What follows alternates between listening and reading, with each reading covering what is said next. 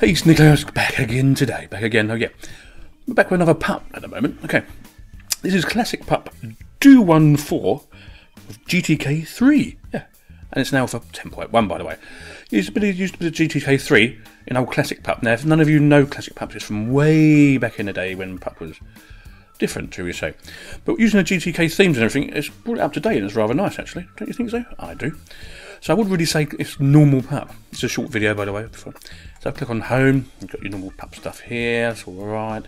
If you click here, it tells you all about it and what he's doing to it. Look, you can scroll down, blah, blah, blah, blah.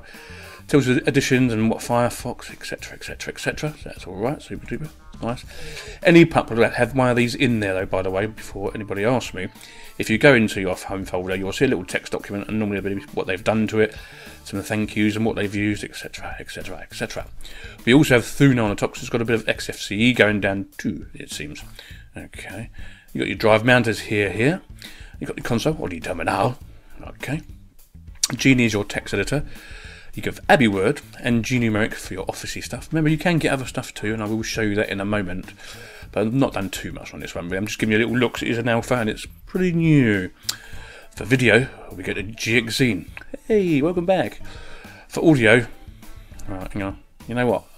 I forgot the bleeding name. I think it's Beep. I think this is called Beep, so that'd be cool. For internet, you get a version of Firefox, which is Aurora.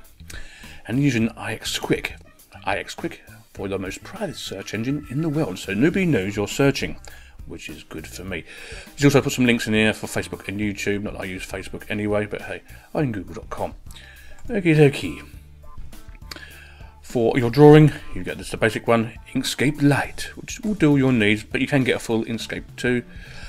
SSF boot, I won't even go into that because it's only a short video. When it comes out the next one, I'll mark into that. Okay, you can do all your themes here. So we're using the GTK3 themes here. If I click there, you can change all your stuff here, the colours, icons, and other stuff. So that's super duper.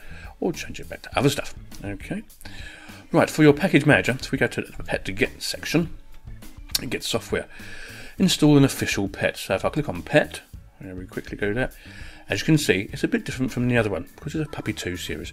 But I can get the plugins for AbiWord, all stuff like that. Some of the stuff I've tried to do in here doesn't actually work, but I would imagine because it's an alpha anyway, so I'm not too worried about that, to be honest with you. But there is a lot of extra stuff here you can install that will work. Okay, so that's nice. We'll cancel that.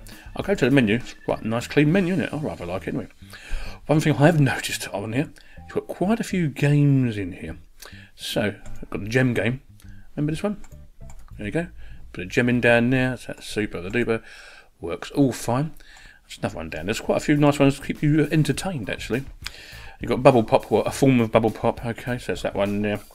Sheep Pool, or Herd the Sheep. And there's Minesweeper, Tetris here, Breakout, some space games, and Ex Mahjong. There you go. Does what it says on the tin. Super for duper. Lovely. Right. On our bottom bar here, as you can see, it's installed, by the way. I forgot to tell you that.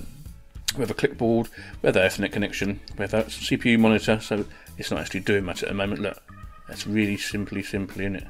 Or I can click the FH top, and there you go. It's only using 44 megs of RAM, and the processor's not doing anything at all, really, is it? So that's rather nice, I'm thinking. Super duper. Also on our bar here, we have how much hard disk space I've allowed it. I've set up my firewall, and here's our volume 2. I couldn't actually move my icons, it won't let me, so even if I did try to drag them, they go straight back. So I'm doing something wrong there, obviously. But on the whole, it's really nice to use, and I'm glad somebody's getting a bit of GTK3 down in the pub. So, I'm not going to give it a score because it's too early of an alpha to give it a score, but next time I will do. sneekylinux out. I'll see you later, bye bye.